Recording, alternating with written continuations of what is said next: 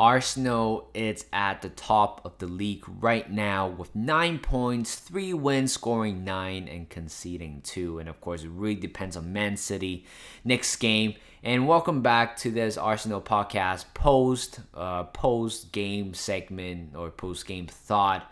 My general thought on the game, and of course the build up to the game as well. And of course, we travel away from home against the Cherries, Bournemouth, and of course we beat them 3-0 in the end. Of course, a very comfortable win, and I don't remember the last time where we played 2 away matches in a row and not conceding one. I don't remember that part because honestly, we have a very poor away form record for the past decades or so. But you know what? I'm glad that we got the win, and of course, more importantly, of course, getting the win, and at the same time, my God, just the team is so much different compared to last season. Of course, you know what? Last season, this fixtures, we would have probably, we're at the bottom of the league table, and right now we're at the top of the league table. Again, depending on Man City's result. But honestly, this game is very fun to watch for sure. Again, coming to this game, I wasn't expecting too much. I was expecting a win, but I wasn't expecting this level of comfort per se, because again, very poor form record, away form record in the past years, and finally turning up like that in even though it's against Bournemouth. They recently got promoted, but again, you should never look down on any Premier League teams, because honestly, Premier League is so unpredictable in a lot of ways, where small teams can probably destroy a big team as well. But of course, we took this game pretty much very personally in a lot of ways. And of course, Martin Odegaard, my captain, finally, of course, he definitely do improve compared to the Crystal Palace game, taking more shots no matter what the situation was. And of course, actually, all right, I don't want to go into the game right now, but looking at the lineup, I already knew it was going to be the same lineup. And of course, arguably, a lot of people want Tomiyasu back into the lineup, and I would understand that. But the fact that we have been playing so well with Ben White on the right hand side, why not just stick with the formation? We can rotate players. When there's an injury happen, when somebody's unfit, or we're playing in the the cup tied. But honestly, I don't see a point of changing the squad at the moment, because I just don't think it's necessary, to be honest. Just if it ain't broke, don't fix it. That's pretty much the quote that I've been thinking of, or a quote that I think is very relatable in a lot of ways. The fact that Arsenal have been playing so well for the past 2 games, especially at the start of the league, I don't see a point of changing anything. Unless there's some circumstances that come up. But honestly, but you know what? More importantly, even the first 11 didn't change at all. But look at the bench. The bench has so much quality, and of course, Pepe wasn't in there because apparently there might be a move to send him back to France, to OG Nice, I believe so. Oh well, potential teammate with Aaron Ramsey, of course. But of course, Nicolas Pepe leaving. You know what? I'm happy for him. He needs to play. Apparently, Arsenal's not quite of a club for him, especially his body language and just the stuff that he does just doesn't really fit into Arteta's system. So I'm happy to see him leave, to be honest. So there's that, and that's why he was on the bench. But Fabio Vieira, oh my God, everybody has been hyping about him, and of course I'm excited to see him. He did play, I believe, the first half on the right-hand side during the week for U21 or U23, and of course Cedric came on as well, and Smith Rowe came on as well. But Cedric's not in the line, it's not on the bench as usual. But having Smith Rowe, Nketiah, Elneny, Lokonga, and of course having Paul Tierney, Kieran Tierney, Rob Holding and also Tomiyasu. It's just so refreshing, you know. It's the fact that it gives you a lot more options in terms of how you want to use them in different situations, and of course, and you just gotta love that. And I don't even remember the last time where Arsenal have a bench filled with quality players. And the only time I would remember is probably the every time we play in the Carabao Cup against like lower league side, you would put a lot of youngsters in the first 11 and having some senior players and on the bench just in case. But this is none of that bullcrap, to be honest. But right now we have a pretty much a perfect squad. Well, not quite perfect, but you guys know what I mean. It's just full of quality, and you just gotta love that. Compared to last season, completely different. You have to fill in a few youngsters into the team. Again, it didn't really quite work out in the end, but I'm glad the signings that we made definitely strengthened in a lot of areas, and of course, especially in terms of the bench as well. I know a lot of people might not highly rate bench players, but honestly, in this situation, in this season, I think we really do need that, especially we are aiming for Champions League football. Plus, we have to up our game, raise our game in another level. So having such a quality bench, it's amazing. And going to the game again, first 10 minutes completely dominated. At first I thought, you know what, a very clear path where Arsenal was trying to attack on the left hand side. That is where the goal came from. You gotta give credits to Gabriel Jesus. The first goal, he chests it down and then just skip around a few players and of course pass it to Martinelli, take a shot, a very good shot, forces the goalkeeper to make the save, and Odegaard was right there to make a tap in again. Like Odegaard, right there at the right time. Just put yourself in the box. You know what? You would never know when the ball just bounces back to you, and with a very clear chance. That's exactly what happened. So yeah, Odegaard makes it 1-0. And then later on, Odegaard makes it 2-0. And of course, this time we shift our attack to the right-hand side. And of course, Ben White with an overlapping run. Of course, you got to give credit for Bukayo Saka giving that overlapping pass to Ben White. He finds Gabriel Jesus. Was a very good touch. He was thinking about going for it, but Martin Odegaard was, again, right there at the right time. Puts that one in. And, 2-0. Again, this is, of course, there is an interview about Odegaard not taking that chance against Crystal Palace. In the set, he's only gonna improve. And that's exactly what happened today. He improved, put himself into a very dangerous position, and go for a shot. And he's not a bad finisher. Like, we all know that, but in a lot of ways, you just need to go for goals and see how it goes, because you would never know, to be honest, right? When you, like, every time when I play football inside, I play as a striker inside of zone. Yeah, you're not having much of a game, but when you put yourself into a very dangerous position and just trying to go for a shot, you would never know. A deflected shot is still a chance. Maybe it goes out for a corner. Still a chance, but you just need to maximize the number of chances that we have, and of course, Odegaard did maximize our chances that lead into goal. And later on, for the rest of the first half, nothing much happened. Pretty much, we were walking in the park. Just a lot of possession. We completely dominated pretty much the first half, and again, a lot of times where I felt like we could have been a little bit more progressive, more adventurous in terms of like runs and passes. But in the end, I can see Arsenal was trying to, would rather to be calm in a lot of those situations, decided to pass back. And of course, a very solid performance by Zinchenko as well. I think personally, he might be my man of the match for sure. Again, he contributed a lot on the left hand side. Again, he tracked back. He's very calm on the ball. Every time when we got hit on a counter attack, we were so calm at the back. Saliba, I believe he made two. I believe he made two important important interception. Of course, Zinchenko at the back covering, very calm. Not allowing opposition to lose his feet. And you just gotta love that, to be honest.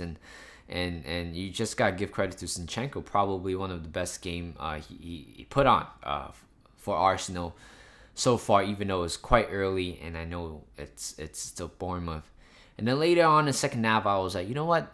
Of course, Arsenal is going to like trying to kill the game by scoring a couple more. And of course, within 10 minutes, William Saliba, holy crap.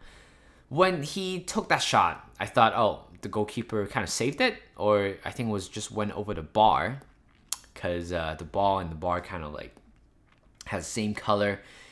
Couldn't really see it clearly, but then when I just hear people reacting, I'm like, holy crap, like the crowd was cheering, and holy shit, I literally got like goosebumps. You know how good of a finish that was, especially coming from Saliba. You weren't expecting that at all.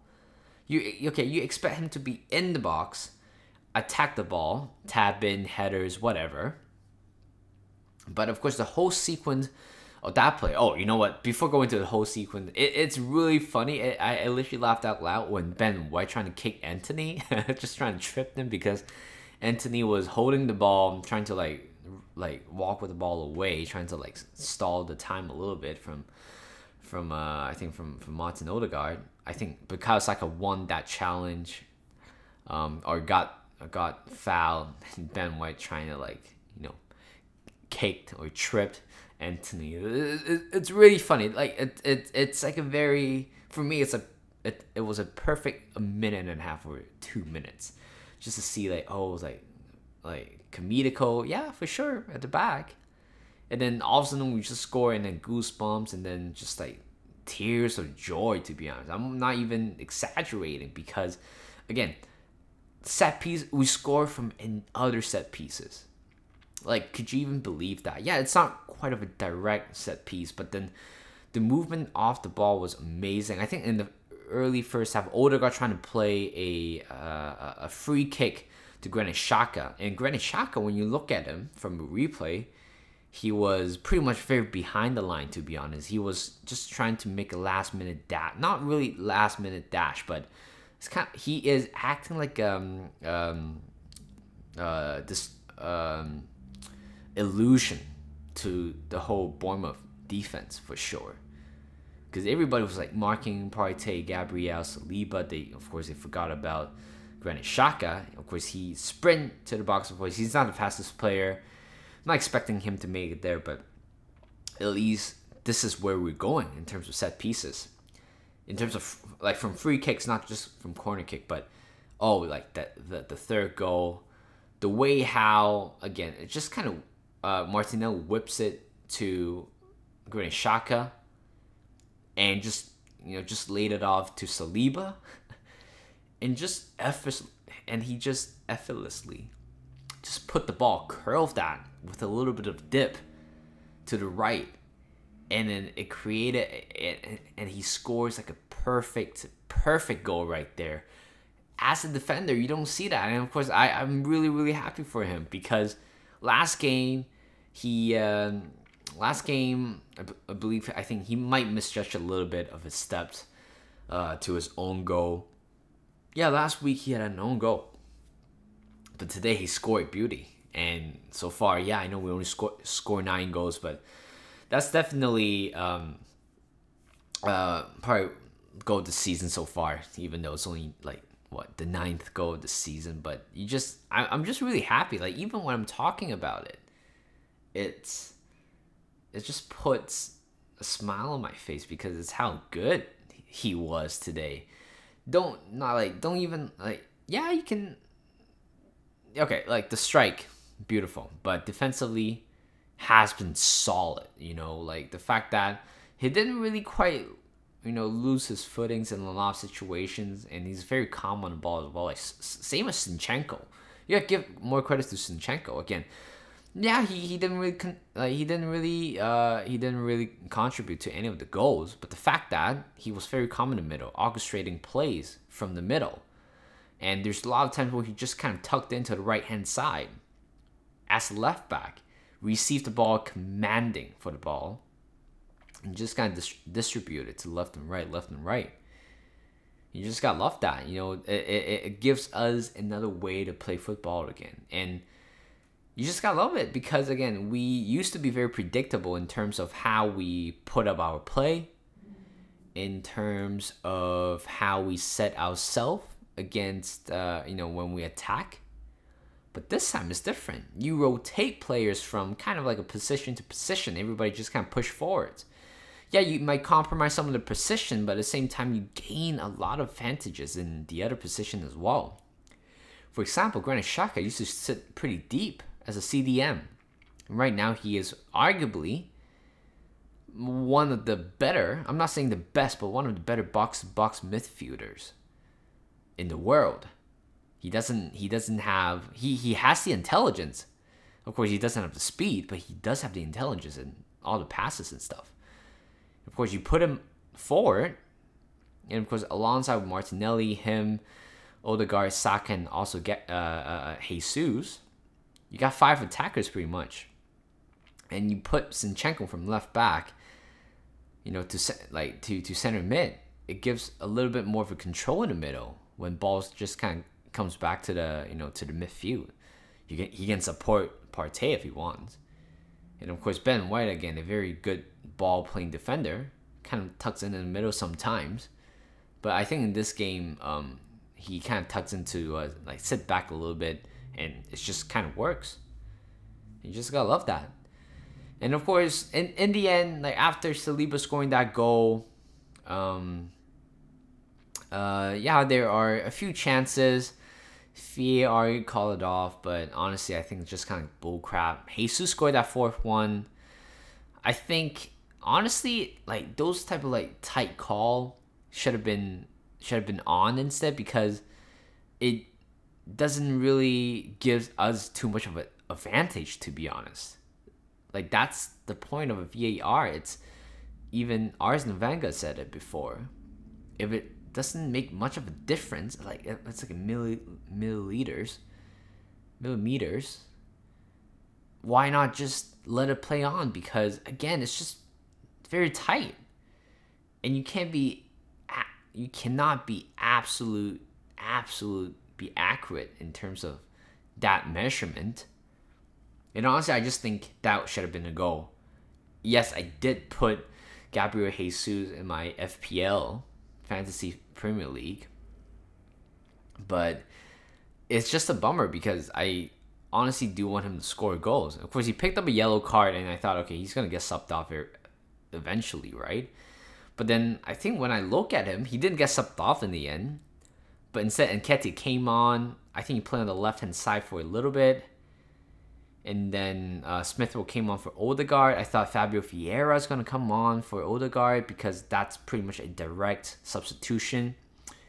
And Tomiyasu came on for Ben White. Again, just kind of losing a little bit of fluidity in the middle. Again, I don't see Smith Rowe as a number 10 player, despite a lot of Arsenal fans might say that or think that.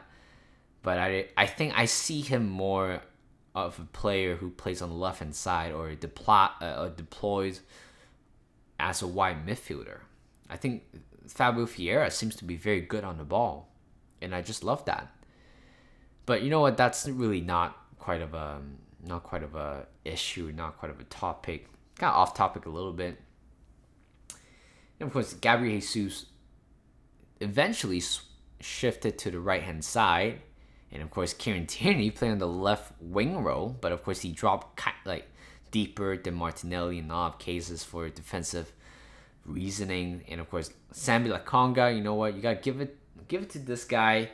In the Arsenal Amazon All or Nothing documentary, he was frustrated not playing. He literally said I was playing, and he was quite upset about it. And of course, Nketiah with a very strong leadership mentality, saying that, so what? Get on with it, just train hard. And of course, again, 3-0. You just gotta put on the youngsters, for example. So yeah, of course, ideally I want Vieira to come on, but you know what? I would rather not to rush him. It's still kind of early, to be honest. You have like the first 45 minutes. He might need another 45 minutes in the under 23 squad very soon. But yeah, eventually, yeah, Gabriel Jesus, just great game in general. Again, just game changer. When you compare him to Lacazette, completely different player. He's more agile, more like speedy, technically gifted. That's all you need from Arsenal number 9.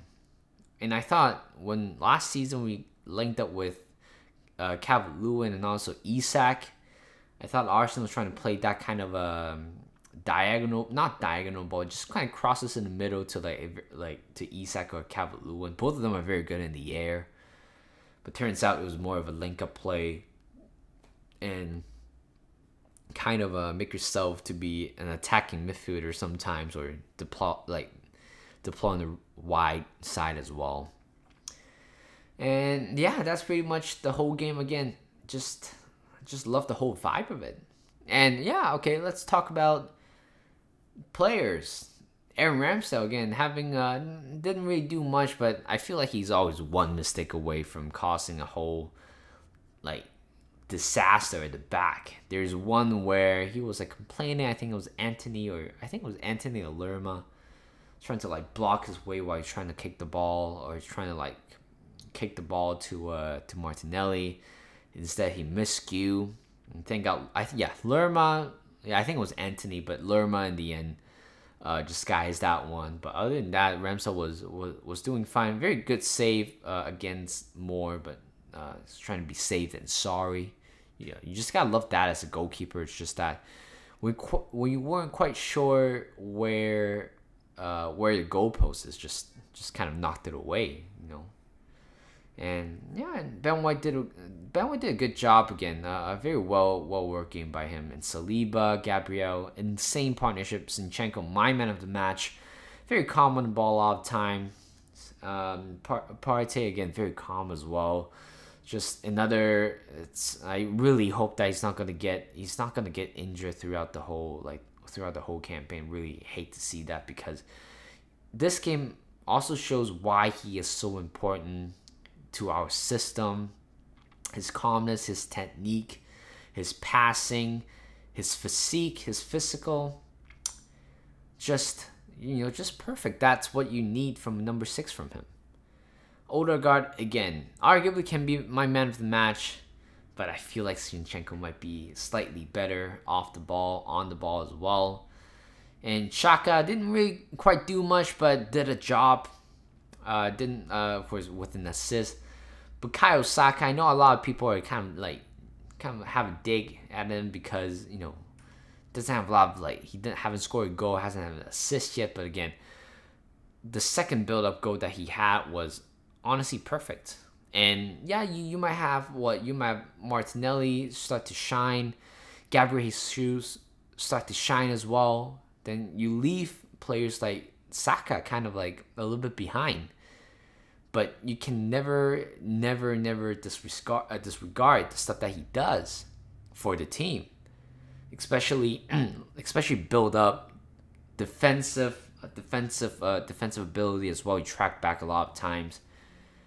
And Martinelli again, he's a little bit off, especially in the second half.